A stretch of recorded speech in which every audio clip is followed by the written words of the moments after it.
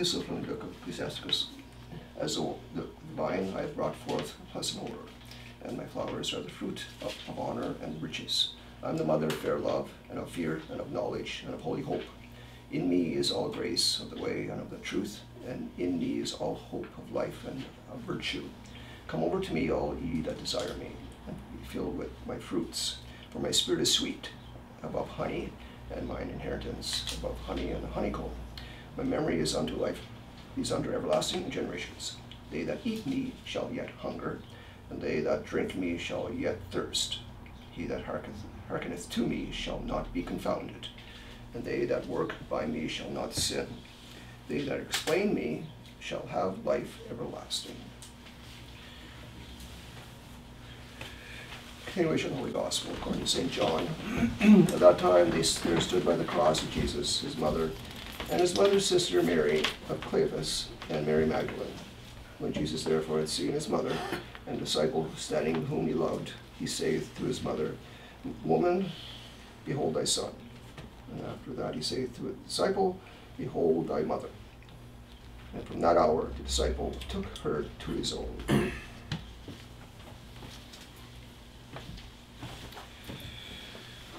Please be seated.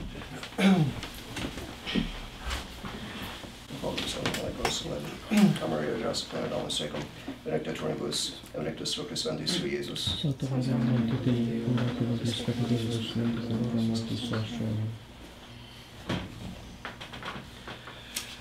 On this Rosary of the month, July 4th, with the growing uneasiness in this country, evil communists trying to destroy this country, as well as ongoing modernists trying to destroy the church. Today's talk will be about the problem of evil.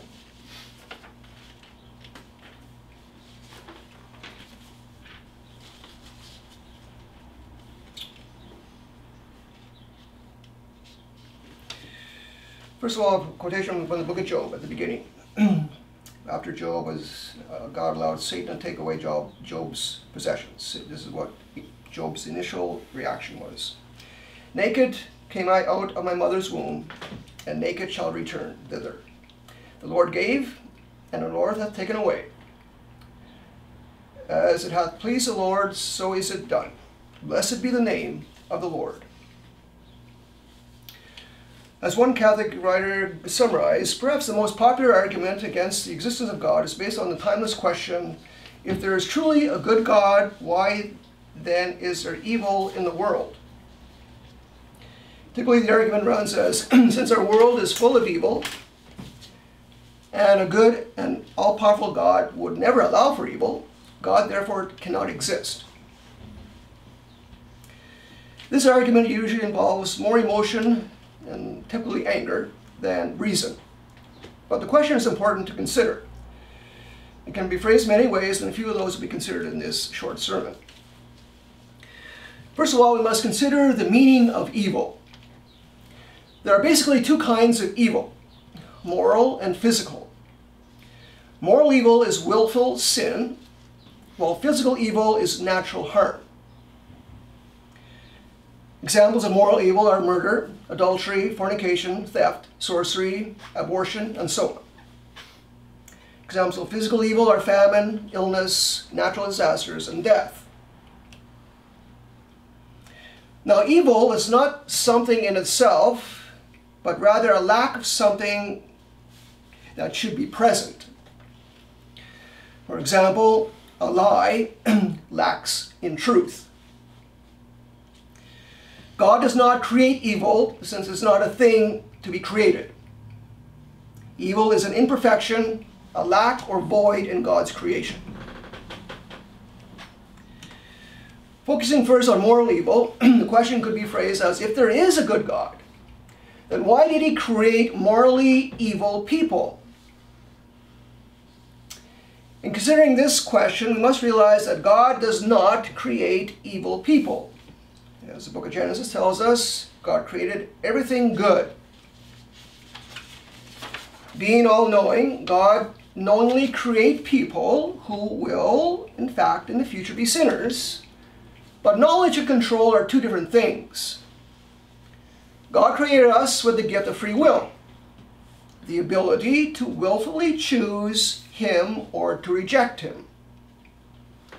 We choose to sin, to reject God, through willful disobedience.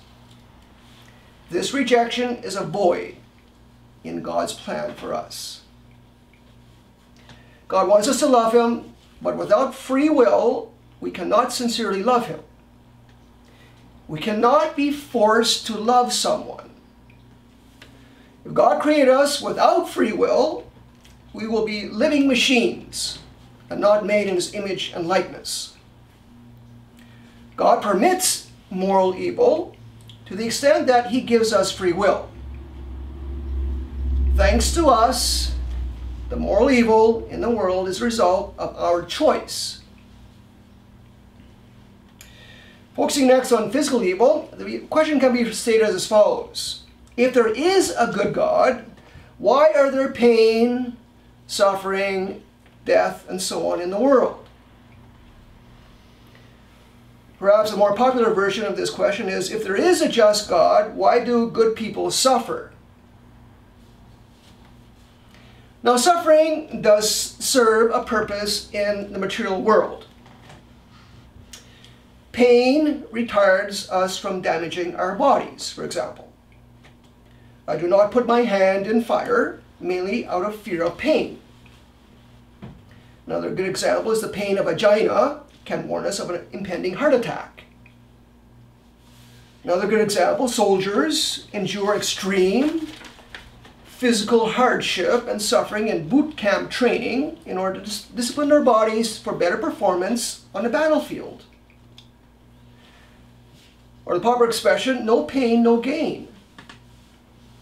So even for good people, such suffering is not totally absurd. Another thing, material things operate according to physical laws.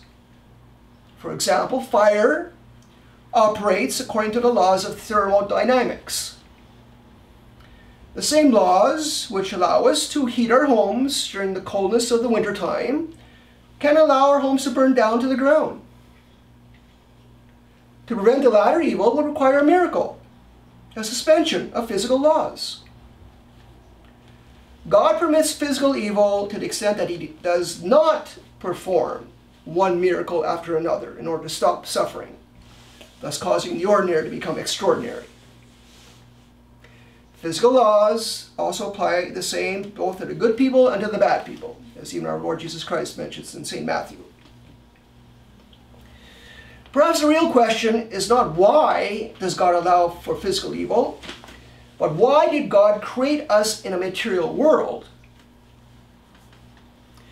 Some suggest that, as St. Paul in 2 Corinthians 1, verses 8 to 9, that God created us in an imperfect material world so that we would not rely on ourselves, but come to love and rely on the perfect God.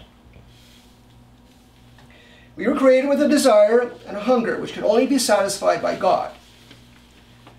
This void of happiness calls us to Him. In the famous words of St. Augustine, quote, "For thou hast made us for thyself, O God, and our heart is restless until it rests in thee."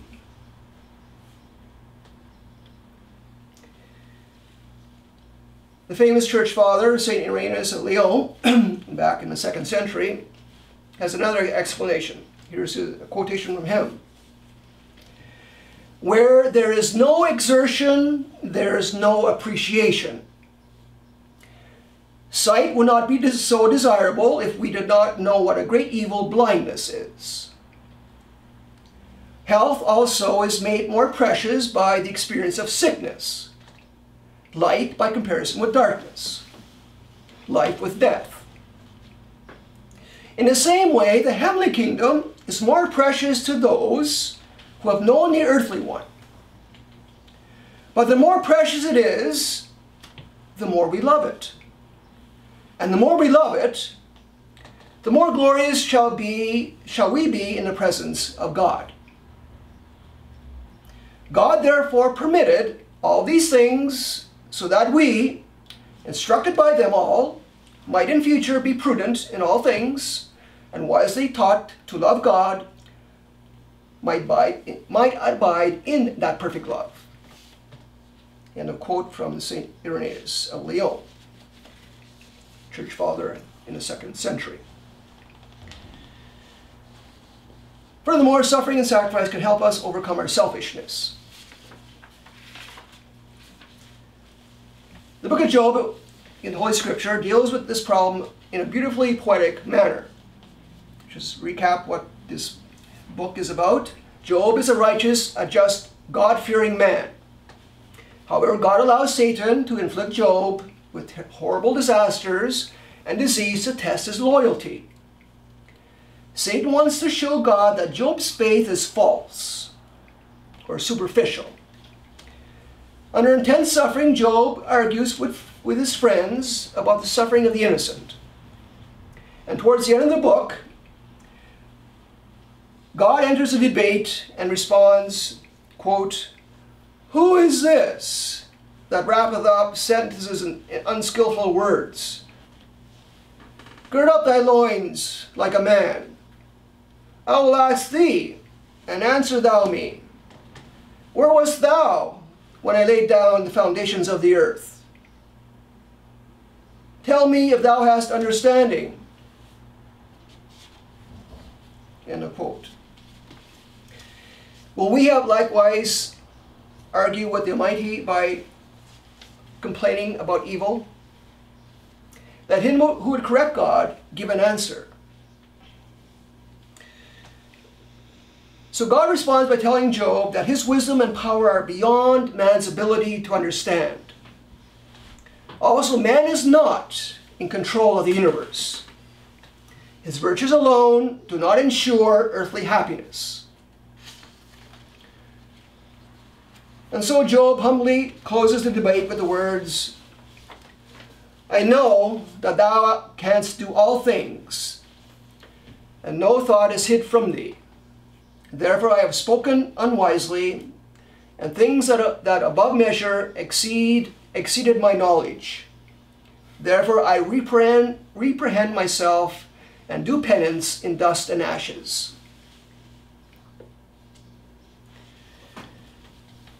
Sacred Scripture here suggests that we should accept suffering and trust in God. Later on in the New Testament, Jesus Christ our Lord responds this way on the cross.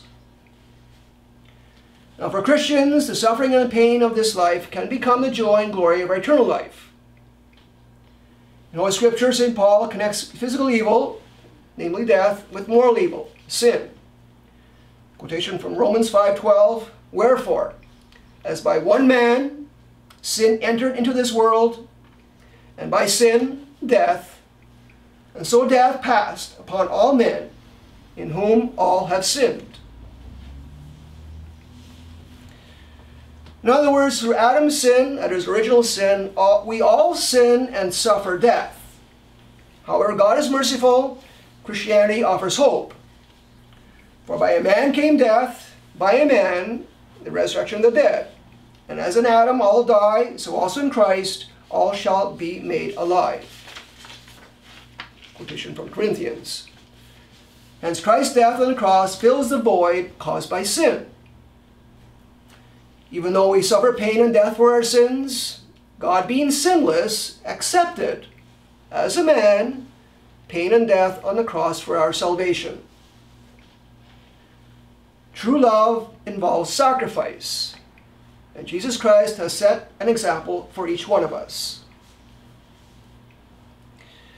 Quotation from the Hebrews, "And whereas indeed he, that is Jesus, was the Son of God, he learned obedience by the things which he suffered. And being consummated, he became the cause that he became that him cause that we will follow. If any man will follow me," another quotation from Holy Gospel, "if any man will follow me, let him deny himself and take up his cross and follow me." Therefore, as Christians, we can hope in eternal happiness thanks to the suffering of our Lord Jesus Christ. As again, this quotation from St. Paul from the Romans, "We are the sons of God, and sons yet so also heirs, indeed of God, and joint heirs with Christ. Yet so if we suffer with him, that we may also be glorified with him. For I reckon that the sufferings of this time are not worthy to be compared with the glory that shall be revealed to us. Thus, in our suffering, we share in the sufferings of Christ. So in heaven, we share in his glory. Our sinful world is the unfortunate result of human choice. Remember, not even Satan, the devil, can force us to sin. Pain and suffering and death are integral parts of the material world due to Adam's sin. But Christianity offers hope through the sufferings of our Lord. Evil in this world is not a disproof of God, but rather a constant reminder of our need for the perfect God of Revelation. And in a current crisis, last but not least, in a current crisis, both in the world and in the church, we know, both from the book of Daniel and the book of the Apocalypse, as well as from various prophecies from the saints, especially the Blessed Virgin Mary herself, at Quito especially, Ecuador, La Salette, and Fatima, that we must suffer these tribulations. The world and the church must be purified before the triumph of the Immaculate Heart of Mary, and the golden era of peace and holiness that will follow. The words of St. Augustine should come to mind when he said, quote, God judged it better to bring good out of evil than to suffer no evil to exist. Amen. In the name of the Father, and the Son, and the Holy Ghost. Amen.